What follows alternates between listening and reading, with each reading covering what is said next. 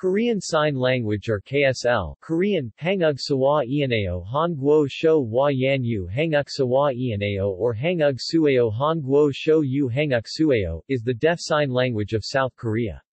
It is often referred to simply as Sawa Sho Wa Sawa, which means signing in general. KSL is currently one of the official languages in South Korea besides Korean. Beginnings. The beginnings of KSL date from 1889, although standardization efforts have only begun in 2000.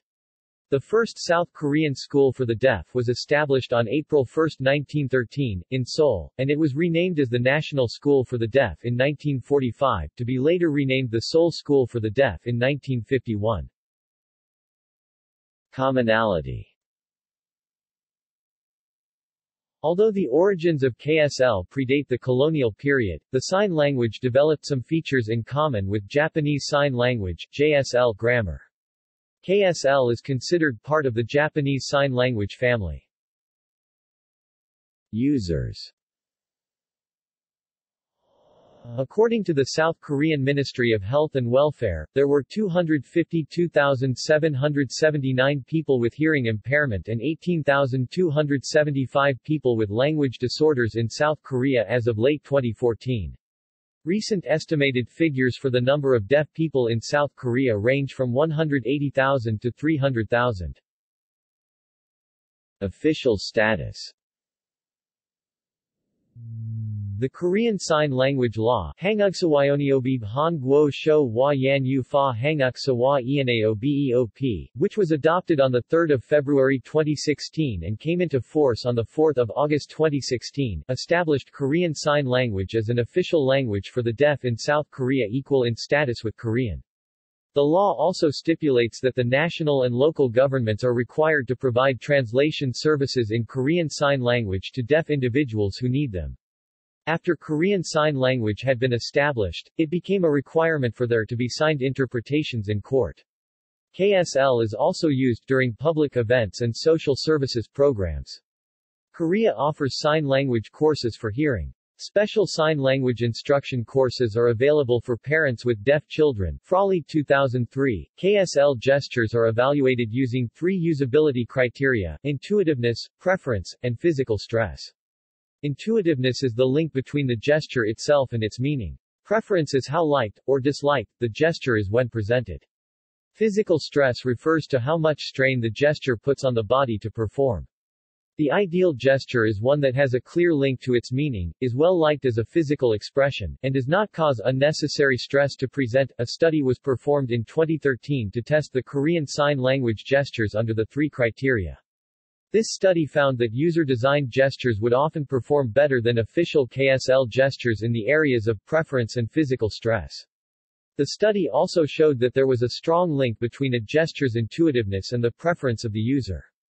A weaker link was shown between preference and physical stress, making intuitiveness a strong evaluation point in KSL. This study showed the weaknesses in the current KSL format compared to the strengths of user-designed gestures. The study performed by Korea Institute of Science and Technology in 2013 found, compared with other modalities of interaction, the use of gestures has many advantages. Woojin 2013. These advantages include, gestures are basic form of interaction, next to speech. Gestures are able to convey a number of meanings. This is present through other sign languages such as American Sign Language. KSL has military uses such as a method of communication when voice-based and keyboard and mouse-based interaction is not possible. Commanders give hand signals to other members to convey messages to one another without alerting nearby forces. KSL also is used in hospital settings within the operating rooms. Gestures are used to communicate in environments where the need for sanitation prevent other forms of communication. The gestures encourage the breaking up of information. Each gesture has one meaning, easing the burden of human-computer interaction. Gestures are easily used with other methods, such as vocal communication. This is seen in other sign languages through mouthing out the word of each gesture. Using hands in order to communicate through gestures reduces physical stress by using simple gestures that put little strain on the arms and hands. The Korean Sign Language is managed and catalogued by the National Institute of the Korean Language (NIKL), which is a government agency tasked with providing authoritative commentary on Korean language in general.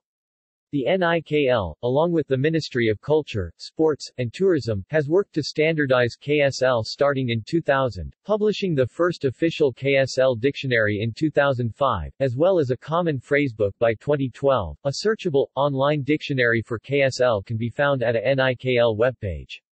Functional markers KSL, like other sign languages, incorporates non-manual markers with lexical, syntactic, discourse, and affective functions. These include brow raising and furrowing, frowning, head shaking and nodding, and leaning and shifting the torso. See also Korean Manual Alphabet Notes. References. Brentari, Diane, 2010.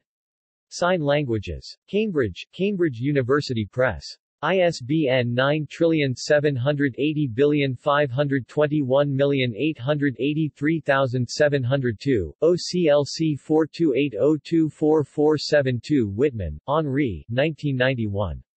Classification linguistique des langues signées non-vocalement, Revue québécoise de linguistique théorique et appliquée.